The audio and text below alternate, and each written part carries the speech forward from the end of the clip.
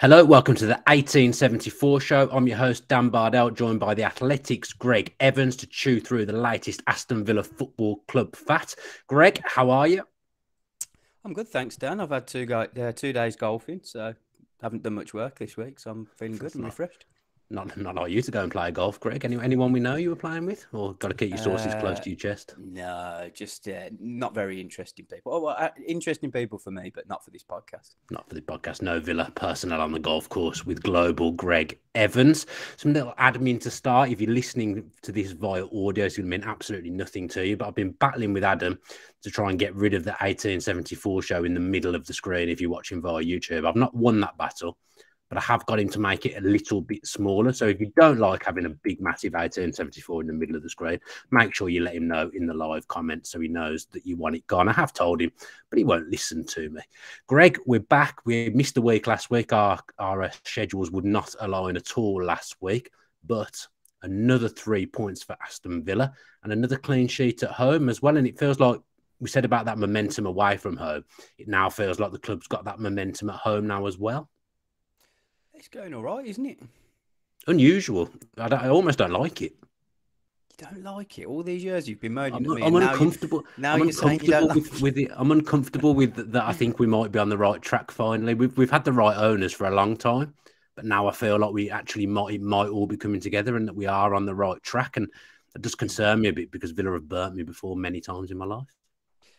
Look, the momentum's there, isn't it? I think Villa are on the right track now, and I'm looking forward to seeing what happens going forward. I think that Villa are in a really good place, and I think that they've found a way to win games against some of the lower ranked teams in the division, and it'd just be interesting to see how they get on against some of the better teams now, because that's the big challenge, isn't it? Villa have struggled to to beat the better teams, and that's what they're going to start having to do. Yeah, in their defence, they've done it a couple of times under Unai Emery, beating Manchester United and beating Spurs away as well. So we haven't played one of the big boys for a while. I guess technically next game, Chelsea, even though they're not doing great, is a test. Going to Stamford Bridge, it'll be interesting how Villa line up and how they do there. But Greg, is Unai Emery the real deal? Now, I can't remember when you started covering Villa, so remind me and remind everyone who listens to the podcast. When did you start covering Villa? Greg seems to have unplugged himself, which is not great for a podcast. I've lost Greg. I'm on my own. Excellent. We're doing 1874 live and I'm on my own. Is he coming back? Apologies for these technical difficulties. Chris Taylor in the comments is asking me to give Adam a break. Despite the fact that how it may come across, I am only messing around. Adam knows that I love him very much. I'd love him even more if he could get Greg back on the screen for me. I'm absolutely sweating here, hoping that he'll come back because I do not want to do a whole podcast on my own. What I was going to say to Greg before he went is that Unai Emery, to me now, it does feel like Villa have the right manager. I've thought this before, but with Unai Emery, he's a top-class manager, and I am starting to get excited now because things are changing. It feels like the club's heading in a certain direction now. And to me, it's the best I've felt as a Villa fan for a long, long time. So let me know in the comments if you're feeling the same, because I'm going to have a chat with the people in the comments because there's nobody else here now for me to talk to. Danu Villa is telling Greg to turn his volume up. Well, it'd be nice if he was on the screen. It'd be nice if the 1874 wasn't covering my face as well. Adam, absolute shambles on the Villa view. Rest in peace, Greg. Yep, not here. Thank you, Adam, for finally removing that big giant logo from my face. Whilst I'm waiting for Greg, you may as well ask me some questions because I'm stuck here waiting for him to come back. I can see WhatsApp is absolutely flying between Greg and Adam, so hopefully he'll be coming back on the screen shortly. So yeah, ask me some questions, please, because I'm going to need something to talk about for the next 5-10 minutes whilst we try and get Greg back. Really been distracted by WhatsApp, and my TV has turned on downstairs as well, which is also proving quite distracting for me. Really could do with some questions. I'm going to go to Michael Huggins, who said, I've been a Villa fan since the mid-70s, and I can confidently say that Emery will bring those feelings I have in the early 80s. Well, despite how I may look, I was only born in 85, so I don't remember what it was like supporting Aston Villa in those times. But obviously, if you've won a European Cup and you've won the league, it's a very, very good time. Ad saying he can easily see Unai being here for a decade or more. hopefully, you know, that's the dream, isn't it? To have a manager. I thought Dean Smith might be that manager that stayed with Villa for the long haul and the club progressed. Obviously, he was there for 3-ish years in the end before he departed, and then Villa decided to write off a year under Steven Gerrard. But I feel with Unai Emery at the moment that there is that buy-in. I do think that he gets it. He gets the club. Not quite in a way that, you know, sometimes when a manager comes in and they're a Villa fan or they've been associated with the club before and you say, yeah, they get it. They know what it takes to beat Villa. They know what the fans want. Unai Emery's not been associated with Villa, didn't play for Villa, hasn't been involved with Villa in any way before. But I do feel like he just gets it. And he is a top-class manager. I've seen all the stuff on Twitter in recent days with Miguel Delaney, who I've done a couple of bits and pieces with before in the past, getting a bit of stick. I don't think he's articulated it in the best way necessarily, but I do get what he's saying. Emery isn't an elite manager. He isn't up there with Pep Guardiola, who everyone knows is an elite manager, but he's the next level below from that, I would say. And there's no shame in that because Pep's absolutely outrageous as a football manager. But Villa having a manager at this stage with where we've been, particularly when I talk about the fact we completely lost a year under Steven Gerrard, for Villa to have picked up a manager of his calibre and to be sitting where they are now, given the start that we had as well, you know, not only did we write off a year, we pretty much wrote off the first third of the season, really, under Steven Gerrard. But Unai Emery's shown what a good manager he is because he's pulling a squad together and pulling a team together and creating a team, harnessing an atmosphere, without really bringing in any of his own players. Obviously, we've changed left back with Moreno coming in, and I was very impressed with him. At the weekend, you've got Duran, who was one that was brought in by the club, also someone that he'd had his eye on in the past as well. You know, so we've only made those 2 signings in January, and to see the upturn that Villa have had in that short space of time, if you go right back to that first game against Manchester United, it was very early days. I think he'd been in less than a week, took less than a week's worth of training sessions. Unai Emery, we put in such a good performance against Manchester United that day. Got a monkey off our back in beating them at home, something that no manager had been able to do since Brian Little. But we outplayed them. And yes, they had Ronaldo up front who was doing nothing at the time. But, you know, Manchester United were in a decent place at that point. They'd been winning a lot of games. They'd just started to turn the corner, really, and they'd been going well. And we dispatched them with a technical game plan and took them by surprise. And this way Emery has us set up on and off the ball, I just absolutely love it. And Gregg Evans, after I've padded for 10 minutes, what happened, Greg? Please talk me through what happened. I've been padding the lot of this podcast. I was just talking to myself, thinking that the issue was you and that your internet had caved in or something. But I ran next door, asked my missus what the hell was going on, and her TV screen had gone off as well. So we've lost the Wi-Fi in the house. You know, it's major issues here in the Evans house. What are we using, interestingly, now to do this? Look, you know, all these millions of people now that are listening to our podcast, we're using Virgin Media. No, I mean, if you've got no Wi-Fi, how are you on? Oh, I've connected through my phone now. Oh, I tell you what, it's better than your internet, Greg, your phone. As well, yeah, tethering through his phone seems to be superior to the Virgin Media internet. There are other broadband companies. You've got to make sure you say that. You've got to be careful nowadays what you say. All those years ago when you were last on the show, Greg, I can't remember what I just asked you. What did I ask you? You'd asked me if I was getting excited because you couldn't get excited for some reason. No, I can, and I've managed to get myself even more excited whilst you were off the screen talking about how much I love Unai Emery. But when did you start covering Villa? I can't remember. Yeah, so it was the back end of Paul Lambert's time, so the 2014-15 season, just when. Was it that late? That's when I actually became a focusing day-to-day reporter on Villa. I was doing little bits and bobs beforehand, so you know, I had a little bit of insight into how the club was working and you know, and how the team had been performing. But it was more of like a floating role before. I was just covering all the Midlands clubs, sort of day here and there. But yeah, Tim Sherwood was, well, Paul Lambert and Tim Sherwood, that sort of time was my first season. So Villa have had some decent managers in that time, but they've also had some managers that didn't really do it and that the Villa fans didn't really take to. The level Unai Emery is at, it somehow even now feels ridiculous that we've managed to pull in someone of his pedigree, really, and what he's done. What I was saying while you were not on the screen, what he's done with this group of players, considering where they were, you know, at the start when he came in, where they were under Gerrard, the fact that, you know, he hasn't really massively improved the squad. He's brought Moreno, who's his own player, and then Duran, who's one for the future, who was a club signing. Considering that, to be where Villa are now, looking up the table, you know, they've cemented at least finishing 11th now. I don't think Villa will finish any lower than that. To be looking up and to have a genuine chance of maybe looking to finish in the top 8 this season, from where he took us over, I think it's absolutely astounding. And to have changed so much as well, to have that style of play, to have created the buy-in from all the players as well, and to have improved so many players in a short space of time. Because that was the thing under other managers. We were saying, well, where's the improvement in the players? Players haven't got better. Nearly every player seemed better under Emery. So to me, we're very, very fortunate to have Unai Emery as Aston Villa manager, and hopefully he'll be manager for a long time to come, because I think the sky is the limit, and I am excited, Greg. Yeah, I mean, look, he's not perfect, because Villa have bowed out of 2 cup competitions under Unai Emery. You know, losing start to with the positive there, Greg. Jeez. And look, you know, Villa have got a long way to go still before they can say that they're one of the top teams in the country. So let's start by saying that. But what he's done in 14 games, for me, watching on and watching that team now and seeing the difference and seeing how confident the players are, it is pretty incredible.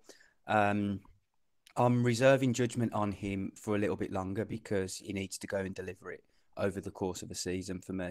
You know, Villa have to go really deep into a cup competition or get into Europe. If Villa finish 7th or 8th even, I think, you know, even though 8th wouldn't secure European football, you know, I think we can start getting really excited, because it means that Unai Emery is the real deal. I can understand why maybe people in other media who have watched Emery for longer than I have are not getting too carried away now, because he had a period at Arsenal where he didn't deliver. He was manager of Paris Saint-Germain at a time where they had incredible amount of money, and he didn't deliver. Wasn't he statistically their most successful manager, Unai Emery, PSG? I'm sure I've read that. Yeah, but I mean, he only won 1 league. I mean, he lost the league one of the years. So it's happened again since, hasn't it? I think Pochettino has had that where he didn't win the league. I mean, they were just a PSG. I think you can fully judge a manager at PSG. I don't want this to come across as negative, because it certainly isn't. And what he's done at Villa is very, very impressive. But he was asked himself, right, at the last press conference, you know, only 3 teams have picked up more points than you since you've taken over. How do you feel about that, etc., etc.? And he was very quick to admit that, look, I've only been in charge for 13 games at that point, because it was before the win over Bournemouth. And he said, a season's 38 games. You know, I know that better than all of you guys asking me the questions, because I've done it for much longer. And he knows that Villa, to be judged properly at Villa, he needs a full season or 38 games at least, and then let's see where they are. But what he's done is very impressive. It's clear that he's a very, very good coach. He's got an excellent support team around him.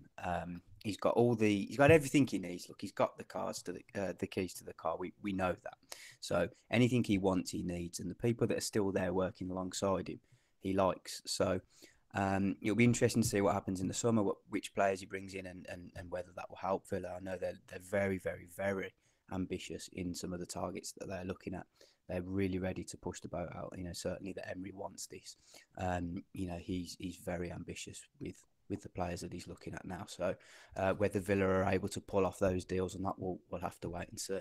But it's exciting times, and it's clear that there's a big improvement on before. But let's not forget when Steven Gerrard came in, and I know it didn't work out for him, and it wasn't as obvious the step up from Dean Smith to Steven Gerrard at the time as it is from Steven Gerrard to Unai Emery, especially in terms of the points haul. But there was a little bit of excitement as well around Gerrard and what he was going to do in the early periods, and then it just fizzled out. So, you know, I've been around long enough to know that there's still a long way to go, but it's a very, very good start, and it's exciting. I take your point. I think when Gerrard first came in, he stabilised Villa maybe for 5 games, and they ran a couple of the big boys close, were a bit plucky, a couple of defeats by 1 goal to Man City and Liverpool, and you thought, okay, he's changed a few things here. They look decent. But him and Emery took over around the same time, if I remember. Yeah, at this point in 2022, Villa fans were bored. And we were just downhill, wasn't it? At this we were pining for, all I was hanging my hat on was, this summer. They talked about the summer. It's going to be a big summer for Aston Villa. Everyone at the club, that was all the sound bites coming out of it. Actually, don't hear those kind of sound bites coming out from the club at the moment, even though I think, yeah, again, it is another big summer. But if you look at this point, players were starting to go downhill. The form was a struggle for a lot of players. There was maybe a Cash and Ramsey with the two that had improved, but no one else really you felt was any better under the manager. And you were just hoping that he'd pick up a few of his own players in the summer and Villa would kick on the season after. The improvement in the players, look at Ollie Watkins' goal output for one. He was getting nowhere near these numbers under Steven Gerrard. Emery's tangibly changed something with him. Matt Cash has come out of the team, said he was struggling a little bit with what Emery wanted, but he's learned, he's come in, and now he looks like he's back to his best, albeit starting to play a slightly different role. The downturn in John McGinn under Steven Gerrard compared to the upturn in John McGinn in Unai Emery, I think that alone just diminishes the argument of that we were getting excited about Steven Gerrard, because I think at this point we weren't. I was hanging my hat on nothing really at this point with Gerrard. I think there's a lot of things now that Villa fans can say, yes, Unai Emery is going to be the right man. As long as he continues to get buy-in from the players, which is the most important thing, I think we can finally say that I think Villa might be on the up, Greg. Oh, look, we can certainly say that. You know, there's no denying that. Villa are on the up. They've got a very, very good manager at the helm and somebody who's transformed the way they play, made the players a lot more confident and believing in themselves. And crucially, they're getting results. You know, I'm not sitting here saying that Villa aren't on the up. They are 100% on the up. But whether Unai Emery is going to be good enough to deliver the type of finish that Villa fans are craving, you know, a top six or potentially in the future a top four, we just don't know at this stage. No, of course. So, you know, we're going to have to wait and see on that. And I can't say that Unai Emery is this, you know, elite manager that's going to completely transform Villa, because it is just too soon. But the early signs are incredibly positive. And I think the thing now is, if you ask most Villa fans, there's probably not a manager in the division really that they would swap for Unai Emery right now, as mad as that sounds. Certainly not a realistic proposition. Because they're really believing in him now. They're buying into exactly what he wants to do.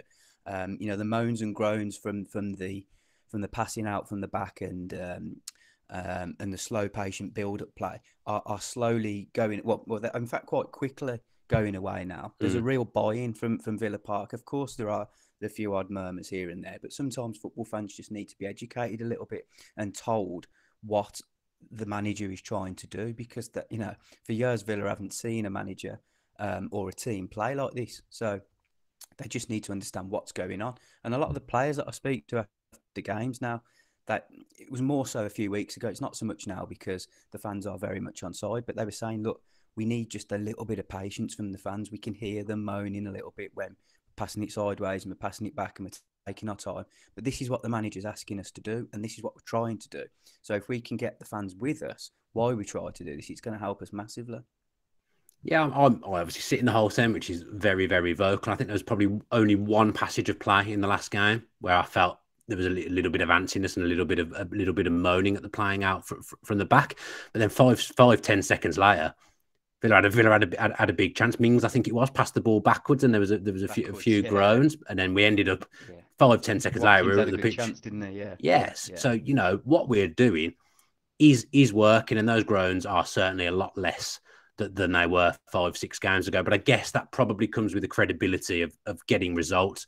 Villa had got good results, and then they had those 3 games. I think that Leicester game was a huge setback, and maybe at that point that made Villa fans a little bit antsy because they got caught playing that way in that Leicester game, and that was a poor defeat. But you know, even since that 3-game run where we lost 3 in a row, there seems to be a solidarity. They seem to have learned from those 3 games and taken something away from those 3 defeats. And Villa have been very solid since, and they're on this little unbeaten run now. I think it's 10 points from 12. So they kind of had the first initial run when Emery came in, maybe a little bit of a sticky patch over those 3 games in the middle. And now it feels like they've got some momentum again. They're on that good run. So even the fact that he's kind of negotiated the sticky patch and they've come out of that the other side, I think that's really positive. Yeah, I think probably the biggest positive for me actually is the fact that he's doing it with such a small amount of players.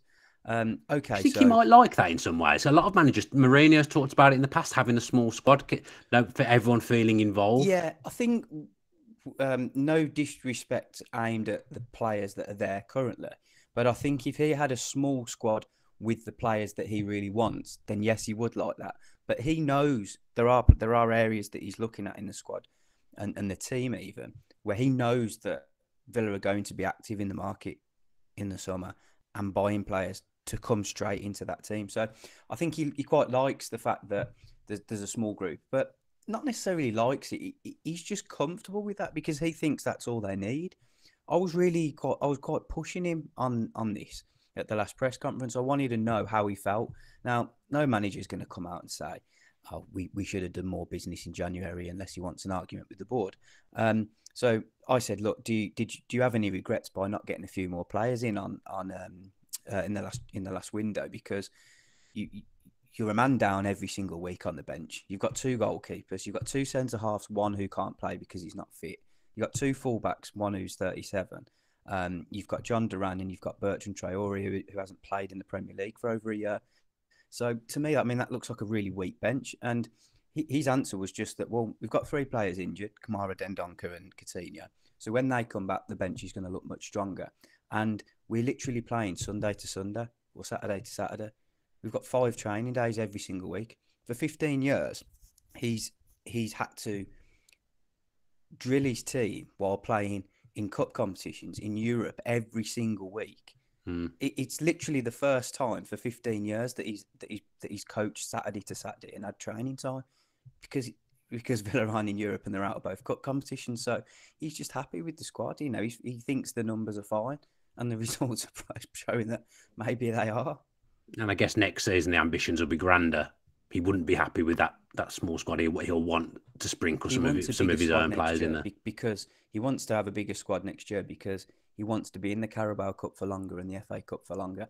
And they're not looking at you next year, of course, but if they are, then of course they're going to have to get more players in. So I mean, you know, if Villa do get into Europe, you're looking at probably needing 7 or 8 new players.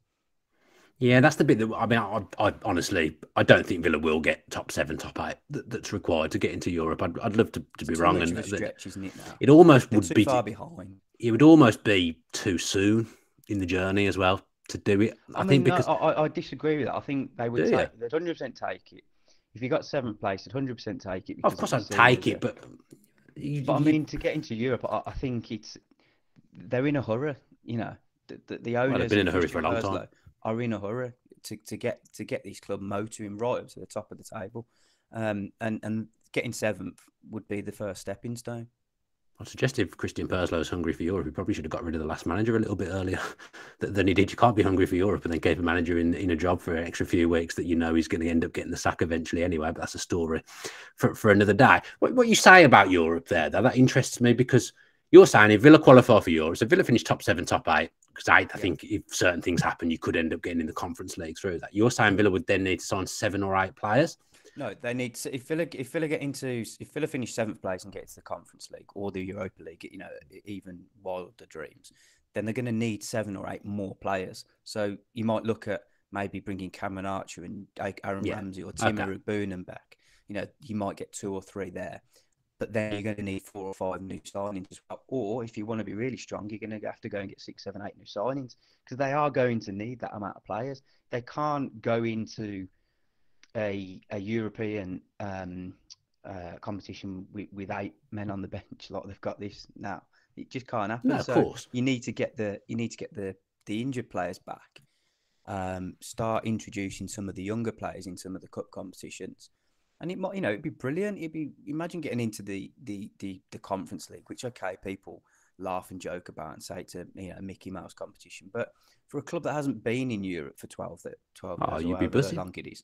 It's the fans love it. You know, they sell out going to pre-season friendlies in France, so they'll happily go and park up in a square somewhere in Bulgaria or whatever and drink for a couple of days. So the fans want it, the club wants it. It would need a big turnaround if Villa got into Europe because they would need to reshape the squad. But they've got a lot of good young players out on loan, so that could help top it up a little bit. Global Gregg Evans off on a Thursday night to Moldova, covering Aston Villa in the Europa Conference League. I can certainly picture that. That's one thing I can definitely picture. I almost think I wouldn't want to qualify for Europe, and I'm probably going to get absolutely slated for this. Because then if you do have to bring in 7 or 8 players, and you almost have to accelerate. You know, when Villa got promoted, they didn't get promoted too quickly, but they weren't ready for it. And then they had to buy all these players from all over the place and try and get a squad together. And it was a difficult season. I'd almost rather not qualify for Europe, try and win a cup next season or finish in the European qualification through the league, but get to do it all a bit slower so that we only needed to bring in maybe 3 or 4 of Emery's players this summer and then supplement it with the youth players that are there as well and kind of do it in that way, a bit like Newcastle. So they made signings in January to get themselves up and they moved themselves up the league, but they haven't done what everyone would have expected them to do. They haven't gone crazy. There's still players like Longstaff playing for them every single week pretty much, but the managers improved those players, so it's working. Almost think in some ways if they qualified for Champions League this season, it might be a little bit too early for them. Just see what I'm saying? I'd almost rather it was done organically. This season would be too soon, I think. Dan, look, you know as well as I do, football just doesn't work like that. Villa are in a hurry to be a very good, strong side again and in the real top echelons of the league. And there's just no, you can't plan it the way you exactly want it. It just doesn't happen like that. I still think it's a massive ask. Yeah, I do too. I don't think it's going to happen. How many games are left? 11, is it? 10, 11? I haven't got the table in front of me. Okay, well... one of us should know the answer to that question. They're going to be... There's not much room for error, is there? No, of course not. So it's going to be very difficult to continue this run. And if they do, we're looking at an incredible end to the season and points haul from Unai Emery. Because if he's got 26 points from 14, I mean, if there's 11 games left, I'm sorry for not knowing. This is so basic, but we've played 27. There's 11 games left. Yeah, 11 games. So I mean, Villa, you've got to win 8, I think, to get into the 7th at least. I'd say. So we've won 8 of 14 under Emery so far. Yeah, you've got to win 8 out of the next 11. But the good thing is, got Chelsea, got Brentford, got Brighton. Those are the games that you're going to have to go and win. But still got Fulham to play at home as well, haven't they? Fulham as well. I do think Fulham might slip away. Not too confident about them being there. I could see Villa, realistically catching them. But with Brighton, I just think Brighton is, they're playing well, aren't they? Yeah, they deserve it, Brighton, for the way they've been run over the years and what they've done. I think most football fans would take the hat off to them and say, well done, Brighton. Fantastic what they've come from and what they've done just by the model that they've used is so clever and so innovative. I think most people would congratulate them. Yeah, it's they're a good story, aren't they? And they sell the best players, but they back themselves to bring in better players to replace them, which is incredible. It's so hard to do. But the season that Brighton are having, the position that they're in the league, the fact that they're in an FA Cup semi-final, that's where Villa want to be next year. Yeah, of course. They want to be late in those cup competitions. Yeah, some interesting. Stevenage isn't on. It's not. Again. No, that was you're right. That what you said at the start, that was a blot on his copybook. But I feel at that time we hadn't quite got the momentum. I don't think the players are quite bought into it as much as they have done now. At that point, it feels different now. If we played them now, we'd beat them. You play that game again, Villa would win that game, wouldn't they? With the right team as well. But just look, I remember what he did at Villarreal. I mean, he took over at Villarreal and I think they lost 1 out of the first 15 games or something like that. So typically he does tend to have very good starts. He started quite well at Arsenal as well, didn't he? Faded away a little bit. Same at PSG. There was the horrible time at Barcelona when they had 4 goals. They had 4-goal advantage and it capitulated. It's amazing, isn't it, to think that was an Unai Emery team because you just couldn't ever see that happening now. So now probably you can understand when you think of he's been around for a long time as a manager. He's had very good success he made Valencia the 3rd best team in Spain, which is a tough job. And if he can make Villa the 5th or 6th best team in England, a lot of Villa fans would be pleased, I think. Sevilla, he obviously had the excellent runs in the Europa League. Villarreal, incredible job, his previous job. To get them into the semi-final. There's actually a story that I picked up I found on The Athletic that was written by a colleague of mine. It was after the win over Bayern Munich, and it was all about the tactics that Emery used with his Villarreal team in the quarterfinals of the Champions League, and how they beat Bayern Munich over two legs. It was really interesting read. If anyone subscribes to the Athletic, go and dig that one out and have a read. It just reminds us of what he's trying to do at Villa now. It's quite crazy, really. But he did so well at Villarreal to win the Europa League, and then to go and get into the Champions League semi-final. Shows that he's a very, very good manager, and for Villa to get him, he's very pleasing, and he started well. And if he hadn't have had that Champions League run with Villarreal, he probably wouldn't be here now, because he probably would have taken the Newcastle job potentially. That was one of the drivers that he didn't take the Newcastle job. I mean, they were in trouble at the time; they were at the bottom. Yeah. But he took on the Villa job. We were about 17th, weren't we, at the time when he took the Villa job? But they had that Champions League football, and he didn't want to leave because they were in the Champions League, and he'll have known all about Newcastle's grand plans. So if he hadn't have had that run, he actually might not be here now. Yeah, and there's a slightly deeper story to all that. The fact that the story got leaked so quickly, and he didn't have time to tell people at Villarreal that that he was in contention for that job. You never know; he might have fancied it if it was organised a little bit better. So that's when Villa's the way Villa go and act about their business. That's why it shows how important it is that Villa often keep a lot of things private, and a lot of the stories come out quite late. There are people in the media that, including myself, who don't really know what's going on at various times when they're putting in big important deals together, and that's so that they make sure that they get the people that they want into the football club, because Newcastle's an example where it went wrong, unfortunately. And I know there are a couple of Newcastle reporters who like to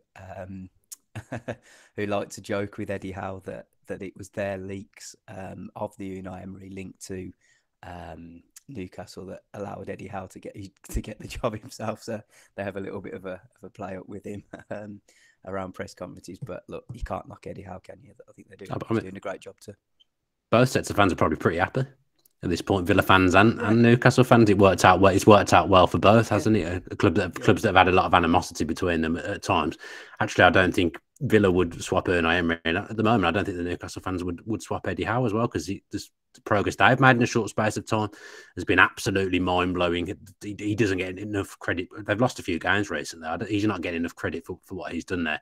They were rooted at the bottom of the league, absolutely rank under Steve Bruce, and now they're got a good chance of getting top four. That's absolutely marvellous for them, and fair play to Eddie Howe. Some interesting comments. We've got one from MD saying the depth needed to sustain Europe can be a killer. Leicester couldn't handle it.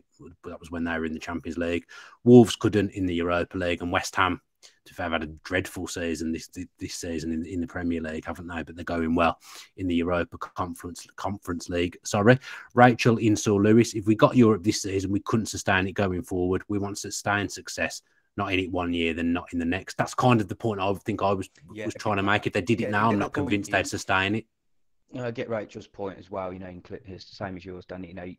You almost want to be ready. I get that. You almost want the club to have those real strong foundations to know that if you do get into Europe, this is just the start, and there's not more of a risk of not getting in the following year. But I just think with football, you just can't plan. You just can't plan like that. If you go on an amazing run and finish in Europe, brilliant. Make the most of it. Go and buy the right players and stay in it. The good thing about Villa is they haven't quite hit the expected heights that some might have thought when the owners took over. And we hear about the grand plans every single year, but they've done pretty much everything, haven't they? They've got the club promoted, they've kept them in the league, and they've kept them progressing, or at least establishing themselves. And it's difficult, because so many other clubs are trying to do the same. And you just look at the infrastructure around the place now. I mean, I was at the new Inner City Academy just across the road from the stadium, and that's another £8 million investment that the owners are putting in. You walk around Bodymoor Heath now, that they've got a state-of-the-art performance centre where all the players, love being in. The facilities around the place are incredible. You've got the North Stand redevelopment that's in the process of getting done. We've had a question about that from Adam Wright. Is that slowed down? Yeah. What's going on with that? It's not slowed down. Villa are in a hurry to get it done, but they want Witten train station to be redeveloped so that because we all know the problems at Witten train station at the moment. You know, fans are queuing up for too long after the games. You know, they're constantly complaining to the club that you know, they're having to wait for so long for trains, and it's just a bit of a shambles. And Christian Purslow is pushing hard, you know, alongside Andy Street, the mayor of the West Midlands, to get this done. They've had some the government have had some success with the Perry Bar train station redevelopment, and they want the same at Whitton. And speaking to Andy, being on the same site as Andy Street last week, he said he's positive and that you know, they hope they can get it done. Christian Purslow wants it done as well. No, I mean, I made a little bit of a joke about Purslow hanging out to Gerrard too long at the start of the show. The stuff he's been involved in outside of the playing side of things, the development, trying to expand Villa Park and things like the train station. You know, he does put a lot into that, and Villa have improved immeasurably off the pitch, in fairness, in his time there, and he'll be heavily involved in all this stuff that's going on at the moment. But you're right, if they can't sort the travel side of things, there is no point expanding the ground, because you just make it even worse for the people that go every week. It's so hard to get away from Villa Park, whatever your mode of transport.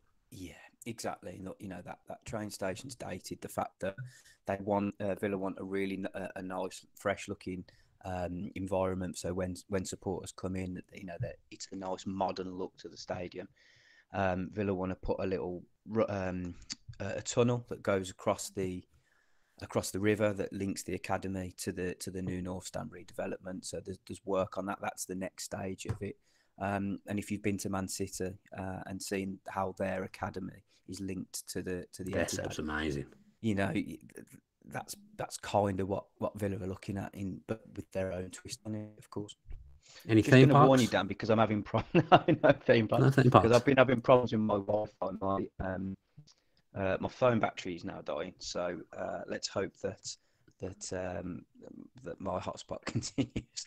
If I cut out, I'll have to go and get charged up. I'm sorry about this. Well, if you cut out, we're going. I think I'll pad for an extra 5-10 minutes at the end, and we'll go.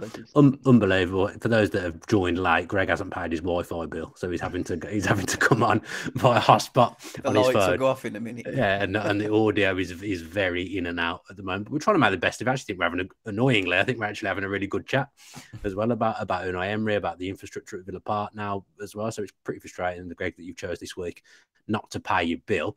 Trying to talk about your jinxing of Ollie Watkins and Tyrone Mings last week, where you wrote an article saying they should be in the England squad, and neither of them were in the England squad. Yeah, I mean, look, more so annoying for Ollie Watkins, I think, because I don't know what more he could have done to deserve it, to be in. I mean, yeah, it was a toss-up between him and even Tony. You know, they both had very good seasons, especially after the World Cup. So I can understand Gareth Southgate's thinking by choosing Tony, but I just did feel sorry for Watkins more than Mings, because I thought Watkins really deserved it. I think Mings has had a good few months. I think he's been very good since the World Cup. And if England were looking for a defender, you know, with Harry Maguire not playing and obviously he gets in now. Eric Dyer didn't get in. I just thought, if you're looking for an informed defender, then Tyrone Mings is somebody you could have gone for, because he hasn't really let Villa down over the last few months. But no, not to be, sadly, for either of them. I mean, the Watkins one I could kind of understand, because I think Ivan Toney probably should have gone to the World Cup with hindsight. He's been consistent throughout the whole season, Ivan Toney. He's been at a great level this season. Watkins has obviously had a good month or two. So I can almost understand that one a little bit more. The Mings one baffles me, because you've got Eric Dyer's a similar age to Tyrone Mings, I think. What is Eric Dyer's form scintillating through the roof at the moment? He's at Tottenham keeping loads of clean sheets. I mean, Mings has never let England down either. That's the other thing. To me, he's the perfect man to have. If you're not playing him, but he's a perfect backup. He's left-footed. He's got a lot going for him in terms of England. Gay's not having a particularly good time of it at Crystal Palace either. Maguire's obviously not playing for Manchester United, but I think everyone's just given up with that. You know, he did well in the World Cup despite not playing. So I think you just have to accept he's one of Southgate's favourites. But Eric Dyer getting chosen over Tyrone Mings, I'm absolutely not having that at all. That absolutely makes my mind boggle. Yeah, I have this conversation with my boss, actually, and we've had the Eric Dyer. He's Spurs, isn't he, your boss? Conversation for a while, yeah. And look, I just personally think Tyrone Mings is a better player than Eric Dyer. I mean, Other people might have might have a different opinion, but that's I mine. agree. Yeah, I agree with you. Let's get some questions then before Greg's hotspot dies. What's your battery percentage, just so I know how many to ask? 6% going well. Well done, Greg. We did have a good one, a good one on the Villa View Twitter that I've completely forgotten what it was. Let me just give me 2 seconds to try and find that.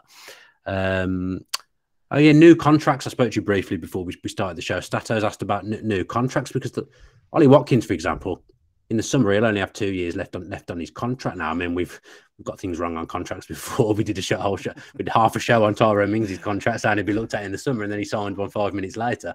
But you'd think Ollie Watkins would be in line for one soon because Emery, he wants to bring in his own striker, Unai Emery. We know that. But Watkins is still going to be a big part of Villa, so you'd think a new contract might be on the horizon for him. Yeah, I mean, you think so. If Villa want to keep him, if they've got considerations about cashing in on him, I haven't heard that yet. So we'll wait and see on that. I think he deserves a new contract at some point.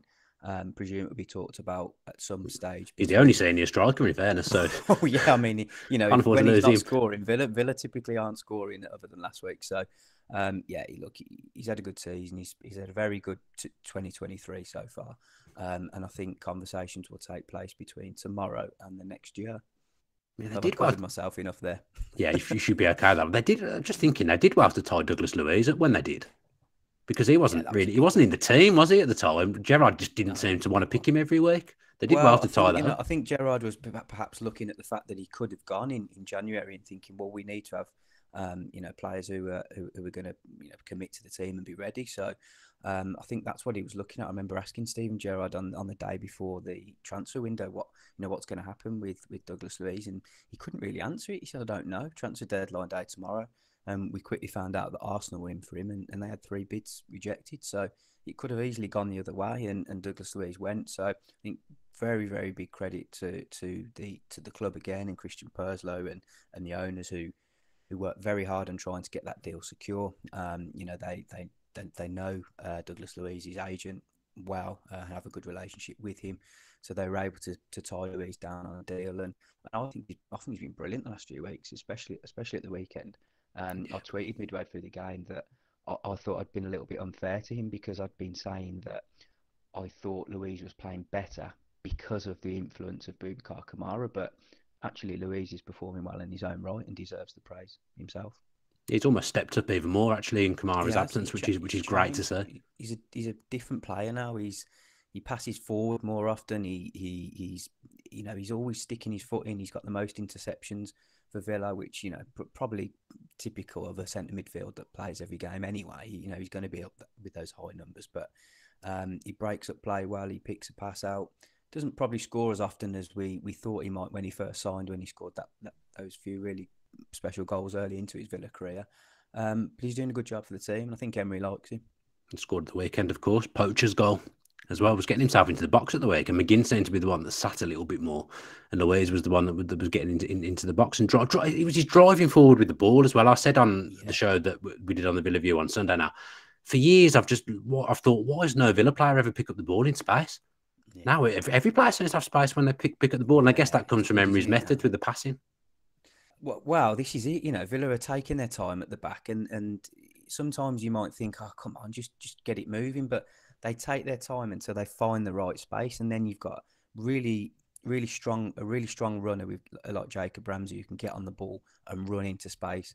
Emi Buendia, had a couple of opportunities. He set one up for Ollie Watkins who missed. Still waiting for that first assist, Buendia, unfortunately. I actually didn't think he had a good game at the weekend, but he came alive in the last 10 minutes. I thought he wasn't having his best game. He was giving the ball away quite a lot. A lot of bad things happened to him, didn't they? Wasn't quite working for him. But if you look at the expected assists for Buendia, he's the highest of any Villa player. So he does lay on good chances. It's just the fact that some of his teammates haven't put them away, which is a little bit unfortunate. But no, Villa have got a couple of really strong runners in there. McGinn can get on the ball and run with it. Douglas Luiz showed at the weekend. Jacob Ramsey, we know, and Buendia, of course.